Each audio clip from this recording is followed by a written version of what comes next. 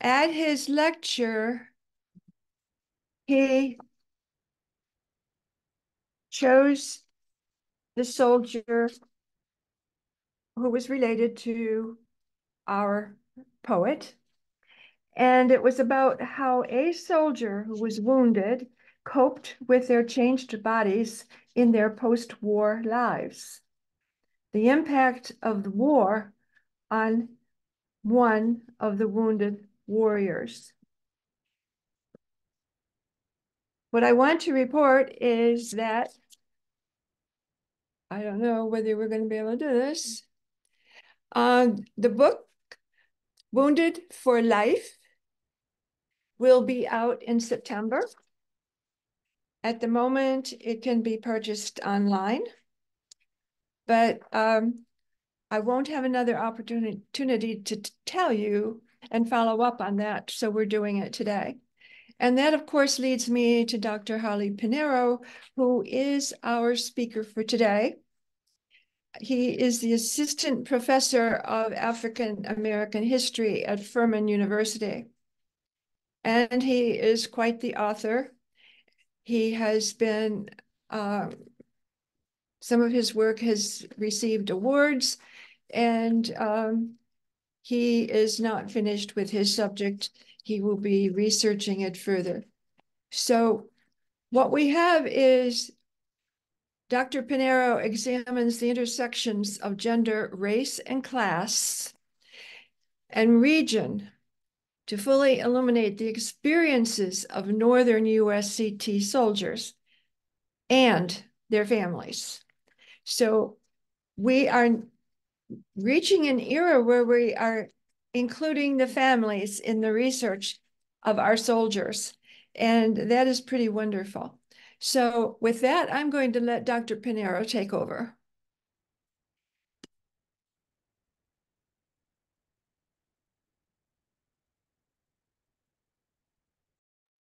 All right. Can everyone hear me? Okay. So firstly, I would like to thank Joyce Workman, Martha Woods, and I'm Martha. I will be following up with you. I took copious notes on what we were privileged to hear, and I'm excited to talk with you more. And I also thank Dr. James Paradis, and everyone for your time, especially on a Sunday. I'd also like to just note briefly that part of the reason I do this work and emphasize military families is because I am the son of someone who's two service members. More specifically, my mother was a combat veteran, served for 25 years in the United States Navy, and it was the reality of seeing her difficulties, particularly as a veteran, that drove me to do this kind of work. I do want to disclose that the images that you are going to see are not necessarily the individuals that I will be talking about. Many of them come from the Library of Congress, but they do, I hope, demonstrate a visual of the importance of the people we're talking about. All right. On April 8th, 1884, Mary Williamson, the widow of Benjamin Davis, a deceased soldier in the 6th United States Colored Infantry, or USCI, arrived at the Bureau of Pensions local office in Philadelphia, Pennsylvania. Williamson came to provide testimony to a special examiner regarding the validity of a minor's pension case for her now adult son, Jerome. During the deposition 2 years earlier, the presiding pension agent, who was a white man, questioned the legitimacy of Williamson's common law marriage to Benjamin and that of their child. Now, maybe she had grown tired of having to explain herself to a federal government representative as she emphasized how the Civil War forever changed their family. And I'm going to read a direct quote that's a back and forth between these two individuals. And if I'm being honest, truly shocked me when I saw it in the National Archives. Quote, I kept him, Jerome Davis, until he was 7 or 8 months old, when I took him to his grandfather's at his father's request, and he, his grandfather, has brought him up and took him ever since 1864. What is the reason you do not keep or care for him? Because I had to go to service, and they were willing to care for him. They, the United States Army, drafted men and left me no means of support to work ourselves, end quote.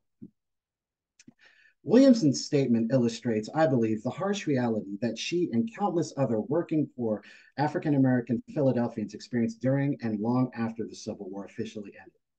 The scholarship on United States Colored Troop or USCT regiments has long emphasized aspects of military service, such as wartime mobilization, and rightly so, as USCT soldiers sacrificed their lives for the greater good of the Union and for their enslaved brethren. Some soldiers used their service as a direct pathway for African American male suffrage. Others served to have their manhood recognized by white society. The lived experiences of working poor Northern USCT families, however, has largely been overlooked. Williamson's testimony, I believe, sheds light on how the war tore African American Philadelphian husbands from wives, fathers from children, children from parents, and friends from friends. The USCT was pivotal in carrying out the Union's military objectives, yet the mobilization of hundreds of thousands of able-bodied African-American men into service devastated many of these families. And some of these families were left to grieve and struggle economically after their male kin sadly died in service. Other families tended to disabilities, physical, emotional, and psychological, of the surviving veterans, while also fighting to survive financially. Now, before diving into the specifics of my book, I at least wanted to highlight where my book fits in the larger scholarship. Now, even with the wealth of USCT scholarship, one might forget that it was not until the 1950s when modern scholars recognized the historical significance of USCT soldiers. More specifically, Frederick M. Bender and Dudley Taylor Cornish published studies that provided overviews of the USCT experience. James McPherson in 1965 followed suit with the examination on the processes of wartime mobilization and the immediate post-war experiences of African Americans. And to be honest, that book, I forget the title, it's something like The Negro Civil War, and it's a super long title.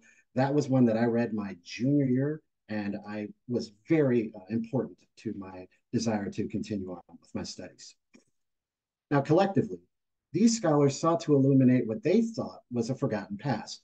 Quote, the history of the Negro soldier in the Union Army has remained an obscure chapter in American history, end quote, Cornish writes. Now, for white non-academics and scholars, this statement was perhaps correct, but numerous African Americans knew otherwise. In fact, during the late 19th and early 20th century, historical analysis of USCT regiments primarily came from African Americans. African American civilian William Wells Brown composed his monograph, The Negro in the American Rebellion, His Heroism and Fidelity, in 1867, after noticing that white historians either downplayed or ignored the historical significance of Black regiments. Quote, I waited patiently before beginning this work, with the hope that someone more competent would take up the subject in hand. But up to the present, Brown laments, it has not been done, although many books have been written about the rebellion, end quote. Meanwhile, the literature of William J. Simmons, George Washington Williams, Joseph T. Wilson, Alexander Heritage Newton, and Isaac J. Hill all investigated the soldiers' wartime sacrifices. And I do want to also acknowledge that some USCT veterans made it their personal mission to inform civilians, including Carter G. Woodson, Happy Black History Month, about their wartime exploits. But it is also important that we recognize people like Susie King Taylor, a formerly enslaved woman, who published her experiences as a freed woman, becoming a laundress and a nurse for the 33rd USCI, along with the post-war struggles that she and her family experienced.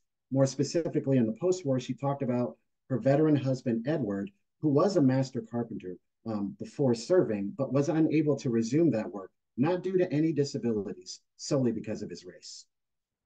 Thus, African Americans and some of their white allies were fighting for the inclusion in the historical memory of the Civil War that would not materialize until the modern civil rights movement.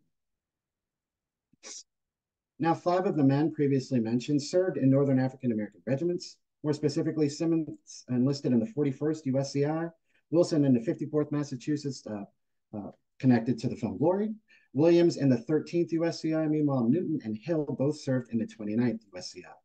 Afterwards, all of these veterans became historians to confront white scholars and non-academics, but even some African Americans who were ignoring the historical significance of Black Civil War soldiers.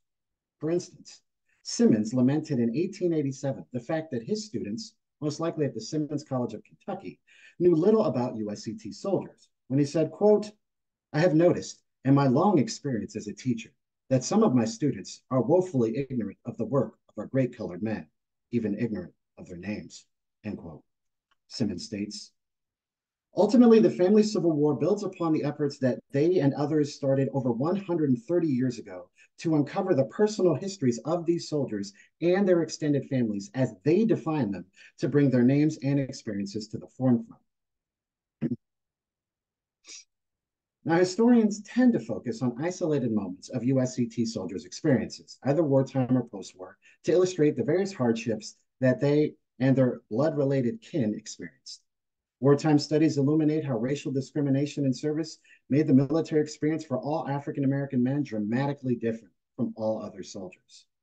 Some detailed how white officers readily meted out physical punishments on USCT soldiers who, because of their supposed racial inferiority and trustworthiness, were thought to have deserved such punishments. Meanwhile, Margaret Humphreys argues that due to racially discriminatory policies based off pseudo-racial science, USCT soldiers primarily performed fatigue duty in harsh climates, which led to more deaths from illness and disease than from Confederate weaponry. Meanwhile, veteranhood scholars stress that white pension agents, who were primarily white men, discriminated against and routinely denied African American Civil War pension applicants, primarily on the conviction that they're all liars. I do want to give a shout out to Dr. James G. Mendez, who is the only scholar to date, other than myself, to place Northern USCT families at the center of a book-length study, though his work limits the investigation to the letters of African American women, mothers, wives, sisters, and family friends. I will be honest that is an excellent book. The book is titled A Great Sacrifice, came out in 2020. It is a really good book. Now turning to my work. Now it is well known, thanks to a growing body of scholarship, that the enlistment campaign for Northern African American men in cities such as Philadelphia, Pennsylvania, that war propagandists, including Frederick Douglass, Henry Highland Garnet, and Anna Dickinson, emphasized the supposed responsibilities that able-bodied African American men had to emancipate their enslaved Southern brethren. And for those who are interested, Henry Highland Garnet, on the top left of your screen, he will actually be the first chaplain for the 20th United States Colored Infantry out of New York State. Unfortunately, he will not be able to hold that position throughout the war's existence because of a physical disability. But he and his wife, Julia, were very important. Julia Garnet did phenomenal work supporting, and many other Black women, supporting the Black soldiers in New York State as they trained, because they recognized that the U.S. War Department was failing to do its job. Now, the enlistment rhetoric claimed that demonstrating one's patriotic manhood would allow them to acquire full citizenship rights, including voting rights, possibly. War propagandists collectively recognized that all USCT soldiers, sadly, would experience racial discrimination in service. Even so, potential recruits were told to focus on ending slavery, while simultaneously proving that African American manhood paralleled white counterparts. In doing so, war propagandists believed that it could lead to USCT soldiers and African Americans possibly attaining post-war rights, such as the right to vote and the protection of their civil rights, all while refuting negative racial and gendered stereotypes through military service. Now, unfortunately, for many Northern African American families, wartime mobilization ignored the dire economic situations that they experienced every day in American society. And the removal of able-bodied African American men hindered an ongoing economic crisis for many of these working poor African American Philadelphian families who were already suffering due to racial and gender discrimination that impacted their lives. And in some cases, their financial woes continued generations after the war officially ended. Now, military service did not exist in isolated segments of the soldiers' lives. Although different from soldiers on the front line, the families of USCT soldiers also dealt with the consequences of military participation, as the effects had the ability and sometimes did reverberate to the home front in ways that very few, including the soldiers, could have ever fathomed. It is also important to recognize that the notion of that serving in a USCT regiment would demonstrate the plausibility for creating a racially egalitarian society, though it would only occur if African American men became soldiers and defenders for a nation that legalized slavery and the oppression of any Black person within its borders, though it also ignored the fact that these men would most likely have to die. In many instances, there was not a recognition of how it would directly impact their families. At the same time, surviving the war did not necessarily improve the socioeconomic standing for many of the enlisted men or their families. Sorry. Now the question always becomes, why Philadelphia? Now, if I'm being transparent, part of it was because I wanted to see if there was any connections to my own family, because I have a number of family members that are in the Philadelphia area. And also it was a lot cheaper to do the research sleeping on a relative's couch. But in terms of the why Philadelphia, I believe it was the ideal location to examine free Northern African Americans who navigated a city with extreme partisan and racial politics where racial violence, including large-scale race riots, were commonplace throughout the 19th century.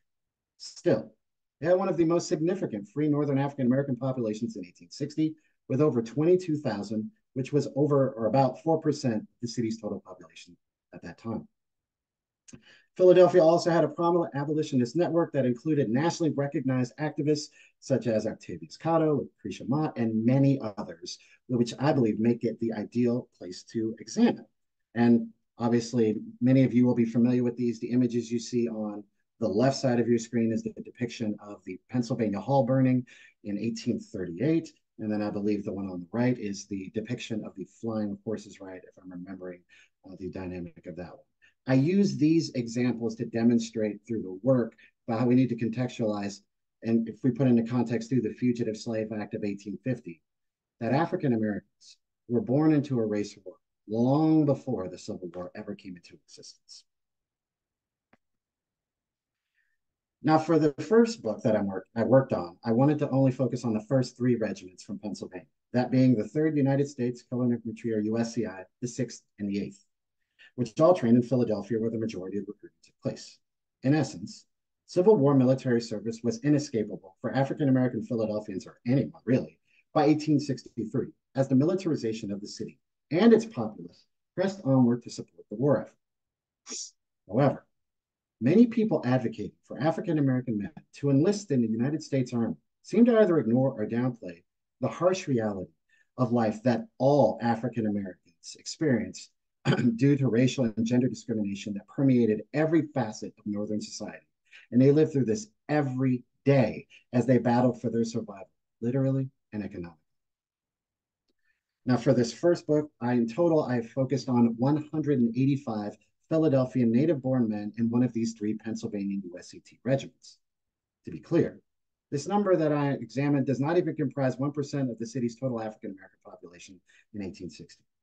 And since each regiment usually capped at about 1,000 enlisted men, the soldiers that I investigate encompass about 6% of the collective regiment's population. Regardless of their small proportion, every one of their lives mattered. Moreover, these men were never merely cannon fodder, or military laborers, or emancipators. These men were fathers, brothers, sons, cousins, and friends to a marginalized segment of Philadelphians and Pennsylvanians residing in households where individuals, sometimes children as young as 5 years old, had to contribute to their family's household finances to stave off poverty, if only temporarily. For example, one of the veterans that I had the privilege of examining, his name was Francis Hawkins. He will talk about this exact case in his pension records. The man served perfectly during the war. In the post-war, he literally travels the United States. He becomes known as the old black veteran barber. He's traveling everywhere from Arkansas to California to Oregon and playing into the fact that he was a veteran to continue to get clients. But that's not what he talked about in pensions.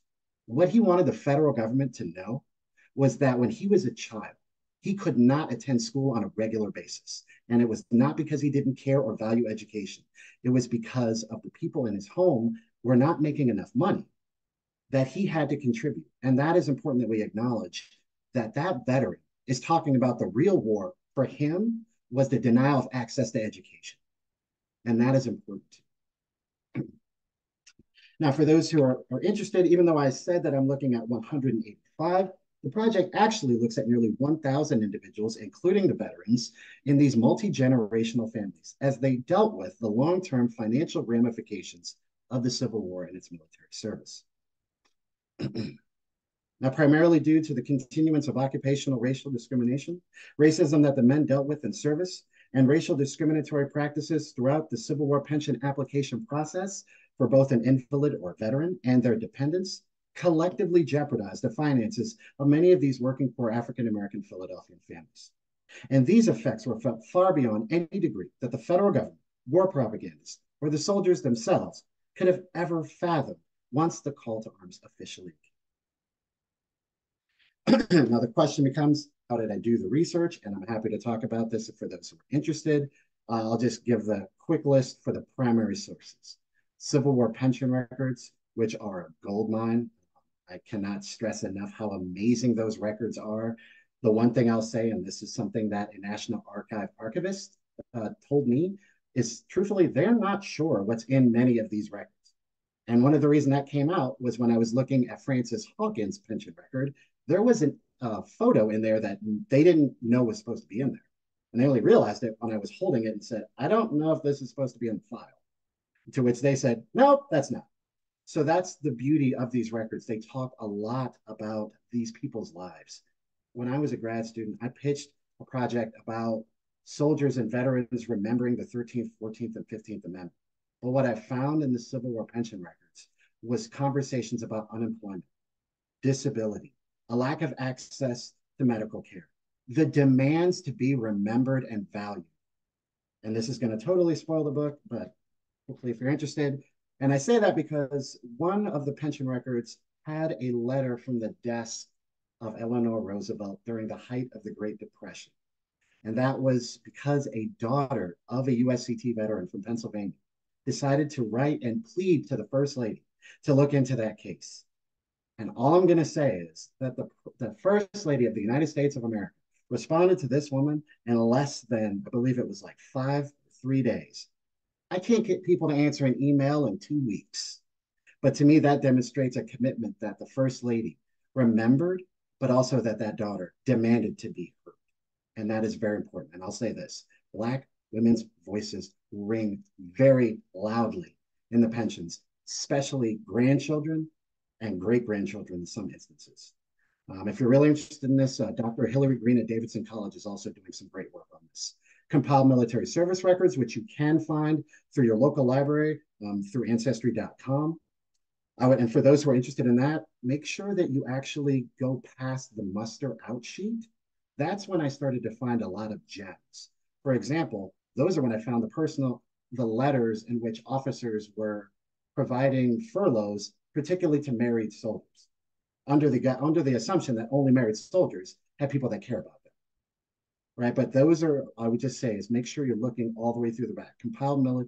Regimental books, published memoirs. I also looked at the 54th and 55th, city directories, the federal census. That's how I was able to find out the women in these people's lives and to contextualize where they're coming from. Public speeches from prominent individuals, Black, white, men and women, Union League Club records for Philadelphia and New York City, and newspapers, including the Christian Recorder, which I'm going to assume the audience knows about the African Methodist Episcopalians connection, but I'll also give a shout out to the Weekly Anglo-African that published out of New York City, which I believe you can actually still get through interlibrary loan. That is a great resource. And what I've noticed is in some instances, the Christian Recorder and Weekly Anglo-African were actually publishing pieces in conversation with each other. So I would strongly recommend that.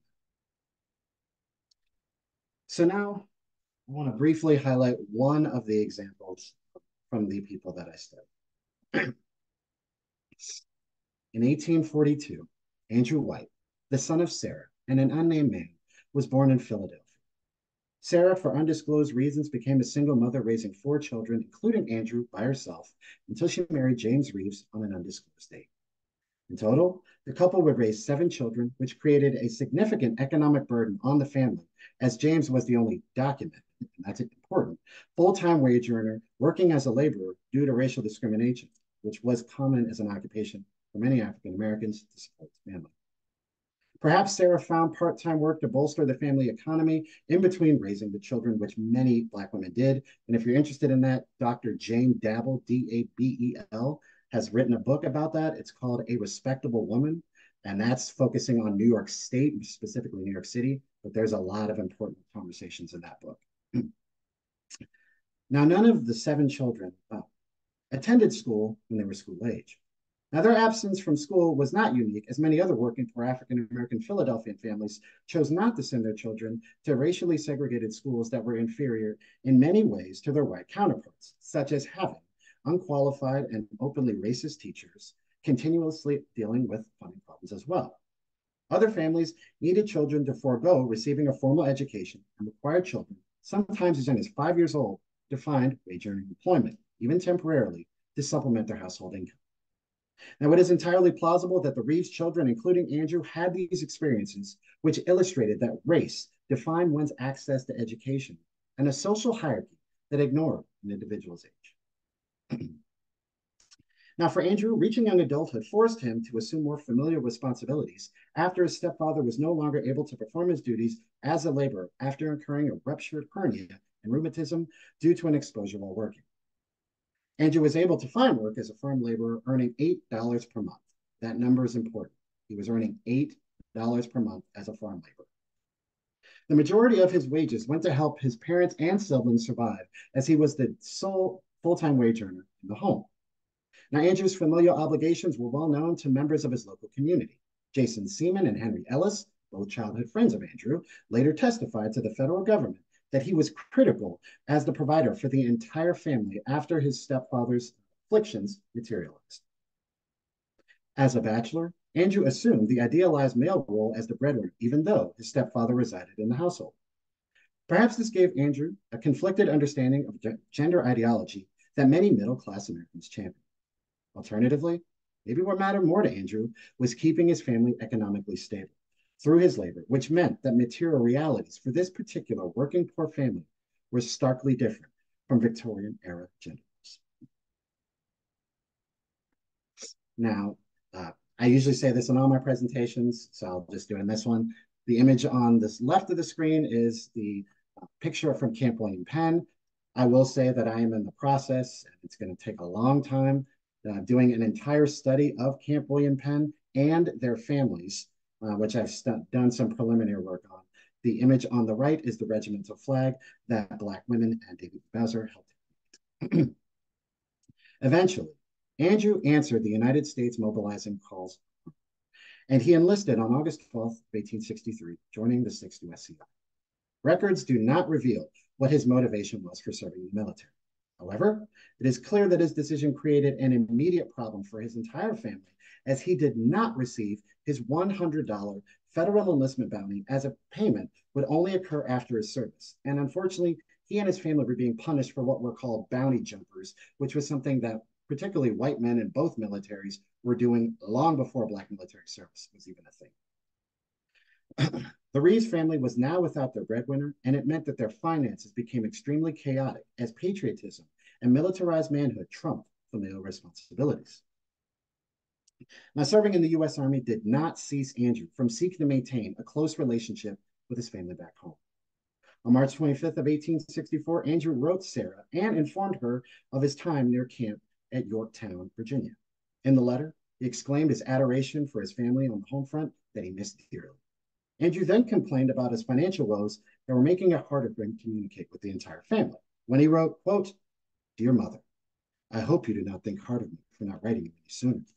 I could not write you any sooner because paper is very hard to get here without any money," end quote. Perhaps his complaint about an inability to afford paper was due to the inefficiency of military paymasters who rarely paid any soldier in either military in a timely fashion. One of my favorite jokes, I believe William Marvel mentioned in one of his books, was that the most hated person in a military camp was the paymaster when they didn't have money, but the most loved person in the camp was the paymaster when they had money. In terms of Andrew, he will then beseech Sarah to write him so that he can remain updated on how his family was doing in his absence.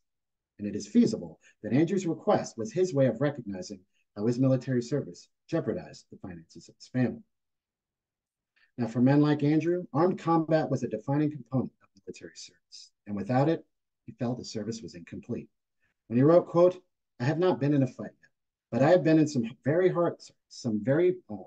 marches for a fight, but the rebel was afraid to stand up, end quote. Andrew's proud tone reveals that his and the regiment's manhood was on full display, while Confederate soldiers were, in his opinion, void of masculine patriotic honor due to the unwillingness to engage in combat. Maybe his family took pride in the confidence and bravery that Andrew showed, but it also meant that their family member pined to sacrifice his life. Now, in terms of this image, this is actually a depiction of the Battle of Olustee, which happened in Florida, and many Pennsylvanian soldiers took part in this event.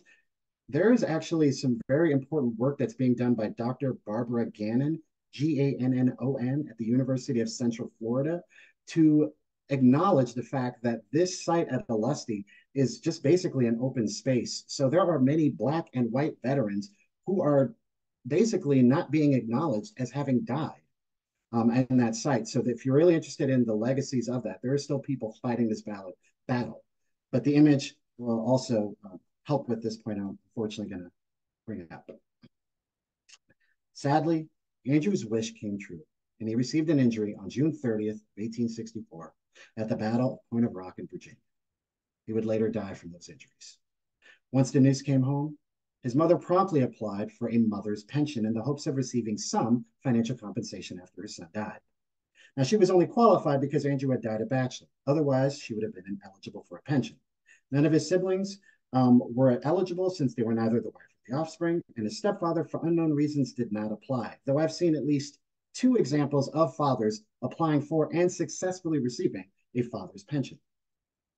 Now, Sarah had her application approved, and she would collect Andrew's $100 enlistment bounty and a pension of $8 per month. Beginning in 1864, that would continue. She would continue earning for the remainder of her life. In 1886, her pension increased to $12 per month. In 1896, it rose to $33 per month. And as historian Larry Logue has argued, pensions were only meant to supplement an individual's. Members of Sarah's local community, such as H. Powell, stated that throughout the late 19th century, that Sarah frequently depended on the kindness of her neighbors to survive. Quote, "She is a widow, over 70 years of age, and quite decrepit. She has been supported on the charitable people of her neighborhood," end quote. Additionally, Sarah resorted to selling candy and cakes to bolster her finances whenever possible. And since Sarah was the only documented individual in her household receiving money, it is feasible that it was rarely, if ever, enough to provide fiscal stability for an entire family. Now, becoming a pensioner did not stop the federal government's representatives from investigating the private life of Sarah or truly any person who hoped to become a pensioner.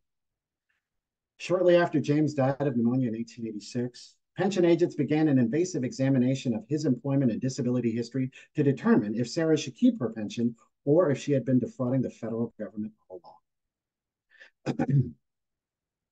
Thomas Hoffman and Henry Gamble both testified that it was James's disabilities and not a dereliction of his supposed male responsibilities that kept him from working. Meanwhile, multiple childhood friends of Andrew confirmed that he was the sole full-time wage earner for their family, which confirmed Sarah's financial dependency. After the intrusive inquiry by the federal government, Sarah's pension continued. But it was only after questioning her validity and documenting her hardships to appease the skepticism of those agents. In the end, Andrew continued contributing to his family even after death. But it is plausible that his family would have rather had him return home safely instead of receiving financial compensation for his passing. Thank you.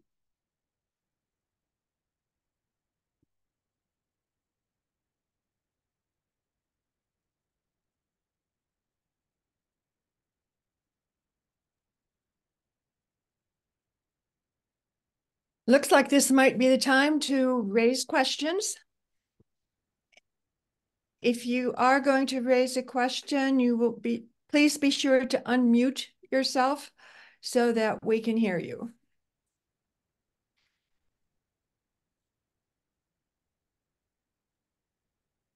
This is Camille Bird, and I thought that was really very interesting about the pension that the widow would get and how they really investigated everything to make sure that Andrew was qualified for that. So did they do this for all the soldiers? Oh, yeah. So, this is a great question. I'm gonna list off a bunch of scholars who have done work on this, just to so if you're really interested in getting into this, because there's a lot on it. The short version to your question, yes, like it was truly invasive. That's where the book's title comes from, if I'm being honest. That these families were at war with the federal government over how they define themselves versus how the federal government assessed whether they were legitimate or not. So scholars, including James G. Mendez, who has done work on Pennsylvania, the late Megan McClintock, Brandy Brimmer, who's written a book that's called Claiming Union Widowhood, came out 2020. That's a phenomenal book. Megan McClintock, her dissertation should be available. I would put her dissertation up against most people's books who have won awards. And then Nora Lee Frankel, she wrote a book that's called Freedom's Women, which is about Black women fighting the federal pension bureau in Mississippi. And then lastly, I'll say is Donald Schaefer, and I think his book is called After the Glory. That's like, so I would say that I'm in conversation with all, and Chandra Manning, and there's many others who are basically getting back to Joyce's point. We need to acknowledge how these families were at war too. Oh, and Dr. Hillary Green has actually a new book that will be coming out this year. And I'm not going to spoil it, but I'll just say this. She's the direct descendant of 9 different USCT soldiers from Pennsylvania. Oh. And she is doing a groundbreaking book. I've already read it. Trust me, you want to read it. Because the short version is she's going to war now with the federal government to get the records of her family because they're not in the National Archives. And now who was that? So that's Dr. Hillary with 1L Green. Her book is not out yet, but right. It's coming. It's going to be out with Furman University Press. You can email her, let her know I said, through email, she's a phenomenal scholar, but she is actually fighting this battle now. Okay. Well, you really have ran off a lot of names. Sorry, I apologize. No, it's okay because you have a lot of information, which is wonderful. So I, already have one book in my Amazon to buy about where all the Black soldiers are buried, because I just heard that. So I just so if I have to, I'll write her, but I'll also be looking for that book by Dr. Yeah, and like I said, I strongly encourage you to read the late Megan McClintock's dissertation. That is a phenomenal study, and she gets into a lot of the things that I am grateful in my scholarship. Okay. I see 2 more hands raised. Sorry, I'm fighting. Abigail, I don't know how to see. Abigail and Nicholas. Hi, Professor. It's nice to see you again. I was on the Library of Congress. I signed up for this and didn't realize it was you, but it was nice to see you again. I'm glad to see you. Yeah, I have one quick clarifying question. I feel a little stupid asking, but I'm going to ask anyways. And then just a follow-up question. The first question being is, where I know Black soldiers enlisted. I'm reading this book about Emily Davis. She was a Black woman during this time. And it was mentioned that they were drafted. So were they required to serve in the Civil War? That's my first, just basic general comprehension question. And then my second one is, I never really thought about it before when you were mentioning Douglass and his rhetoric being war propaganda. Yeah.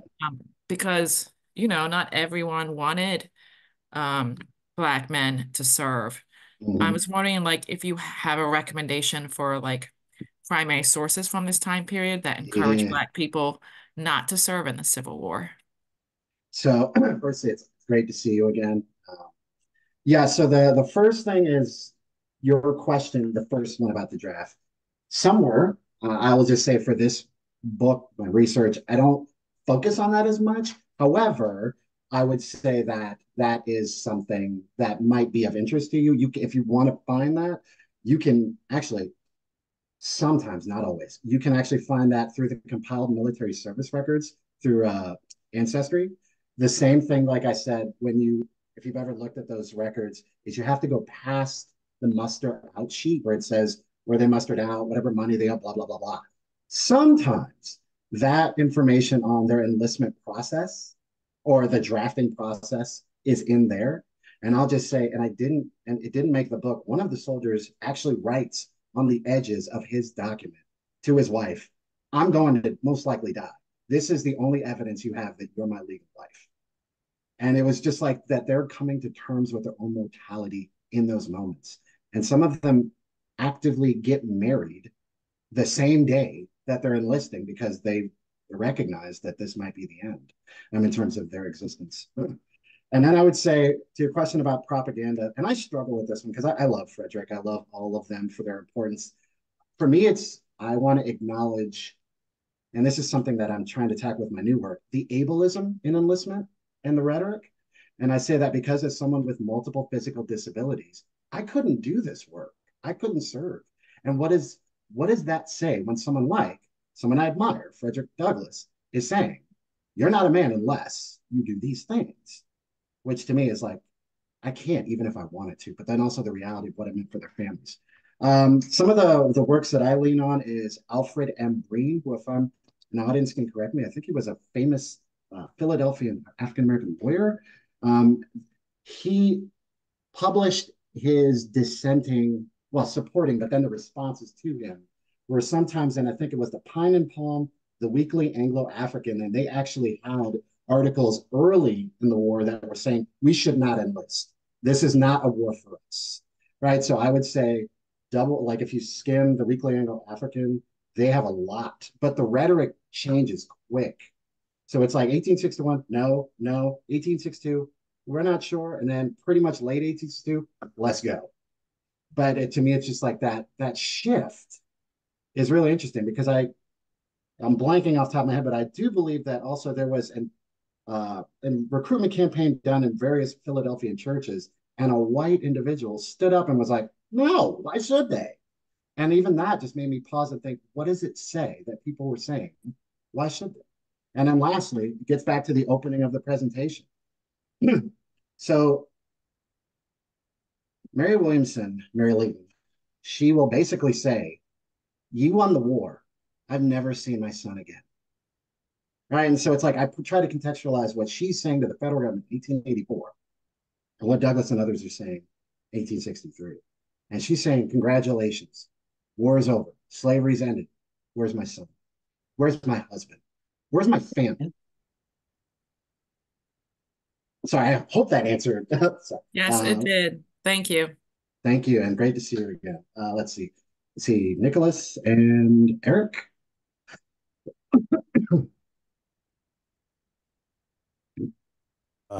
Hello, can you hear me okay? Yes. Good. All right. Wonderful to hear from you. I teach at Franklin and Marshall College, up the I'm a resident of the Lamont area. I have a question. I thought I heard some echoes of Chandra Manning's "What This Cruel War Was Over," and was so happy to hear you make the connection there. And I have to say, I think it was Abigail, the last speaker. I think especially towards the end there, I'm so glad that she went ahead of me. That there seems to be a real connection there, and I found with some of my students that it is a book that I think they appreciate because of the question of, that comes up every election year of, what the war was about. Thank you, Nick, right. for throwing that up again.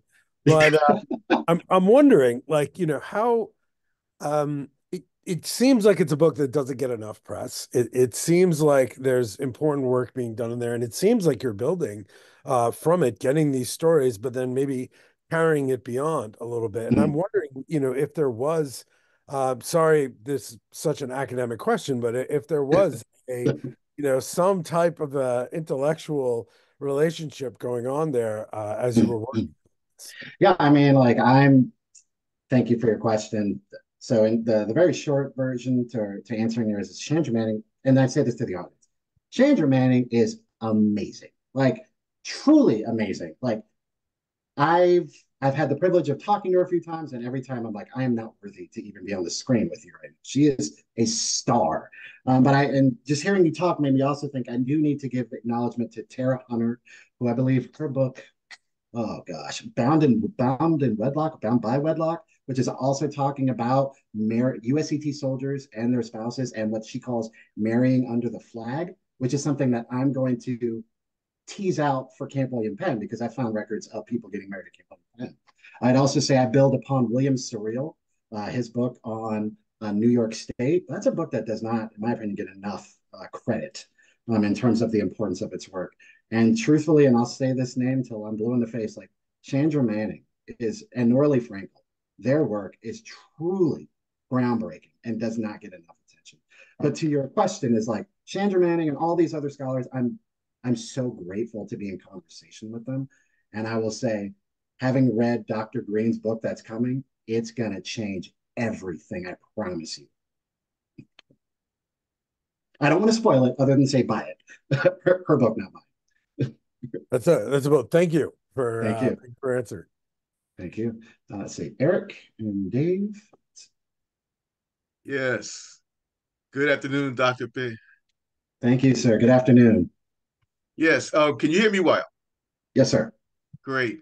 So I volunteer at Camp William Penn as their secretary. Mm-hmm. But the question I have is based on an excerpt you put in your book concerning mm-hmm. the National Home for Disabled Volunteer Soldiers. Mm-hmm. The question I have is, that word volunteer, does that mean that men that were drafted were ineligible to be housed and cared for in that institution? Thank you. Eric, that's a great question. And thank you for your service to illuminating these people's lives. Now, I'll give you the short academic answer is I would say that is a question, and of course I don't have all my books with me to give it. I leaned on the work of Kelly Mezurek, and I want to make sure I pronounce her last name right, Mezurek. She's written a book she's written a book that is actually on Ohio's USCT that is phenomenal. And she talks a lot about it in that book, but she also wrote an essay in an edited volume. I think it's called The War Went On, which is all about veterans, Black and white. And she has a whole chapter on the disabled homes. And what she actually argued in there is that they were racially inclusive.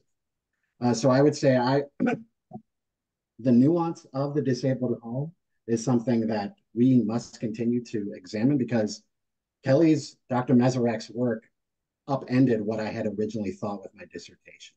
And so again, her book is called For Their Own Work or For Their Own Freedom. It's about the 127th USCI out of Ohio. I cannot stress it enough. And more specifically to your question, I want to say it's the last 3 chapters where she talks about the pensions, but also the disabilities. She talks quite a bit about that. So I would say that would be the gem. So again, it's Kelly, Mezurek. Tell her I sent you. She is awesome. And in fact, y'all should invite her out. She's an amazing person, but a great scholar too. Thank you. So Dave? Thanks so much. So my question also in a way had to do with invalids and also orphans. I wondered, I thought I've encountered that there were orphanages that were for orphans of colored soldiers that were separate, and I wondered if there was advocacy on behalf of so many things that were in the quote unquote colored community had to be.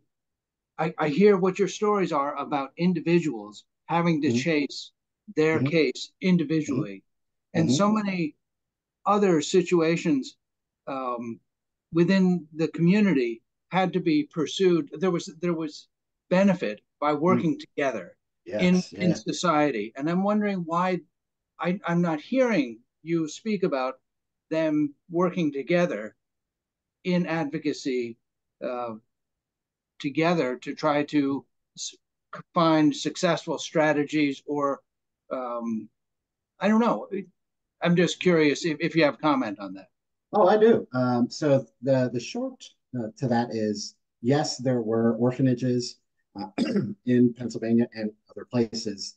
So in terms of this talk here, obviously I can't get into the, whatever, I forget how many pages, it's 200 something pages. I do quite a bit about exactly what you're talking about.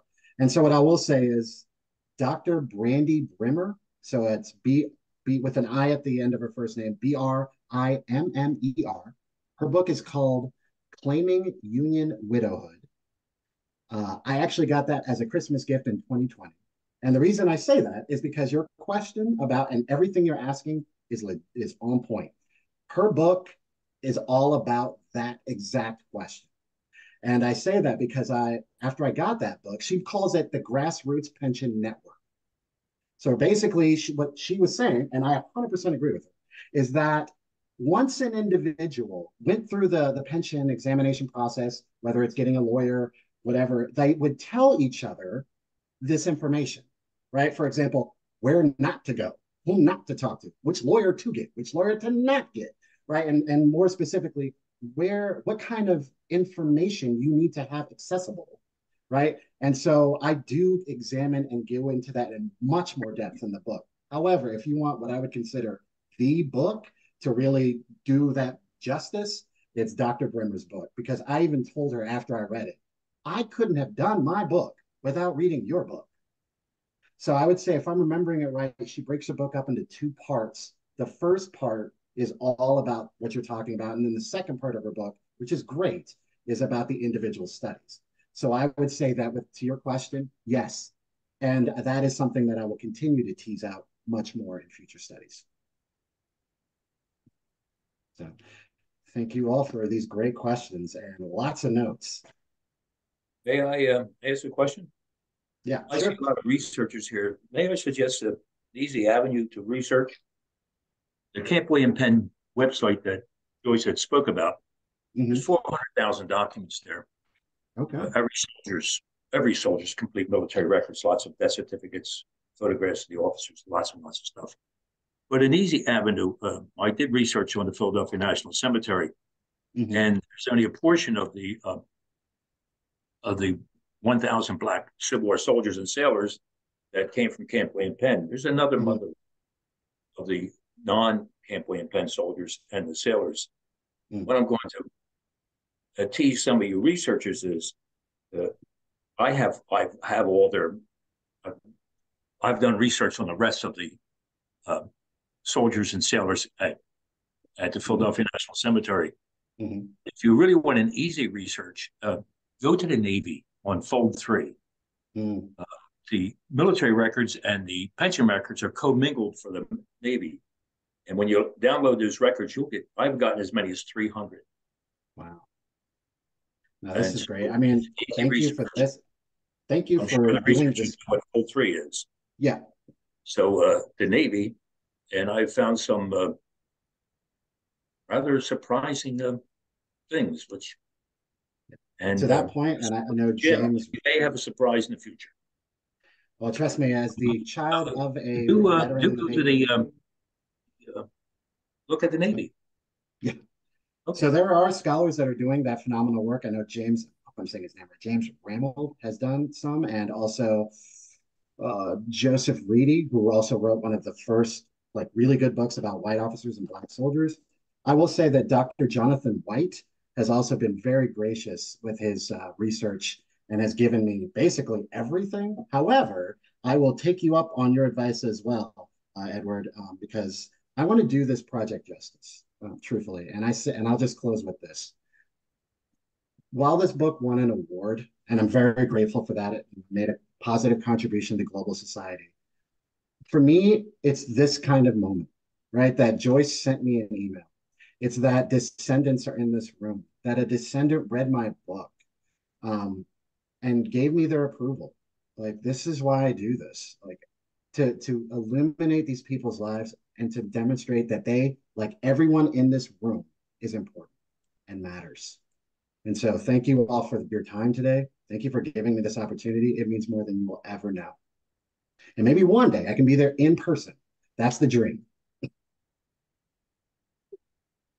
Well, when he comes to Philadelphia to continue his research, we'll be ready for him, won't we? Yes. I have a question, and sure. I'm raising my physical hand only because I can't find the little thing hand, the little yellow hand. I'm with you on that.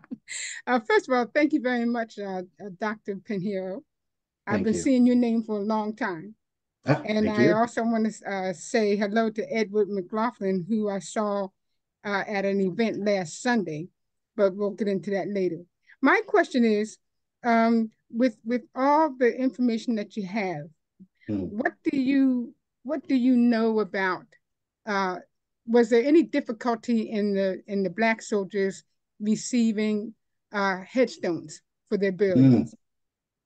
Ooh, that's and the reason why I asked that question is because I'm representing Mount Zion AME Church in Devon, which is in Chester County, and also I'm a member of the Pennsylvania Hallowed Grounds, and our two focuses are any USCT soldier in any cemetery in the state of Pennsylvania, Black, white, public, private, wherever they are, we want to be able to honor them and list them on our ongoing list.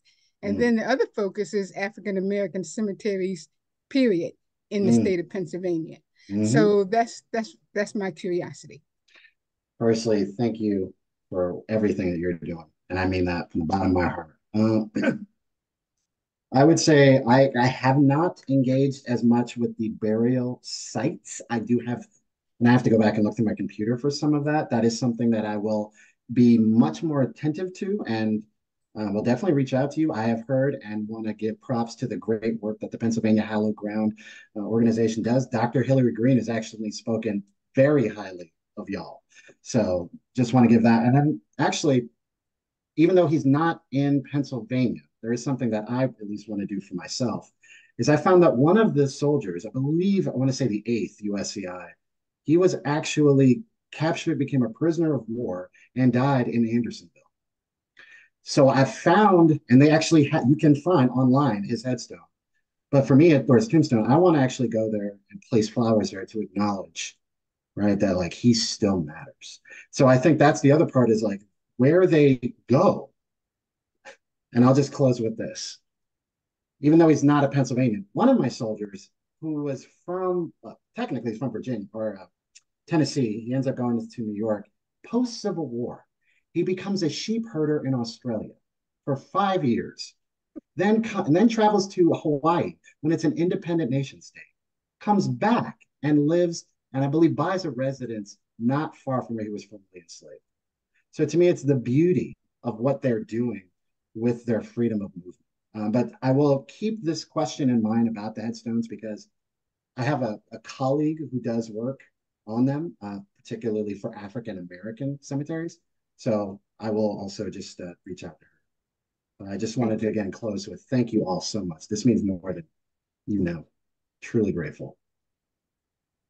Thank you. Thank you. Thank you, Dr. Pinheiro, and thank you, everyone, for attending. Thank you for your wonderful questions. Yes, thank you. Camp William Penn Museum will be opening the beginning of June, and all of a sudden, I think we're going to be faced with a lot of questions we hadn't thought about before. So thank you for coming, and hope to see you this summer. Hope to see you local folks at Camp William Penn Day and everything in between. And thanks to Jonathan White. If you remember his lecture a couple years ago, he was sitting on the balcony of his parents' condo overlooking the ocean in Florida. And he was our first intern. So Jonathan White is very special to us. With that, unless somebody has something else that we need to take note of. I am going to close the session for this year.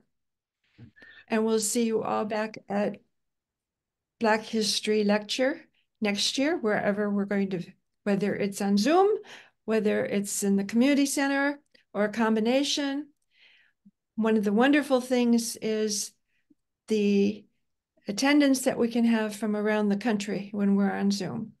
So thank you very much. And one of our descendants is on the screen at the moment saying thanks. So with that, thank you, Dr. Pinheiro. And I am sure that we have not seen or heard the end of you. And that will be our pleasure, our privilege, and our advantage. Thank you very much. With all of that, goodbye, everybody.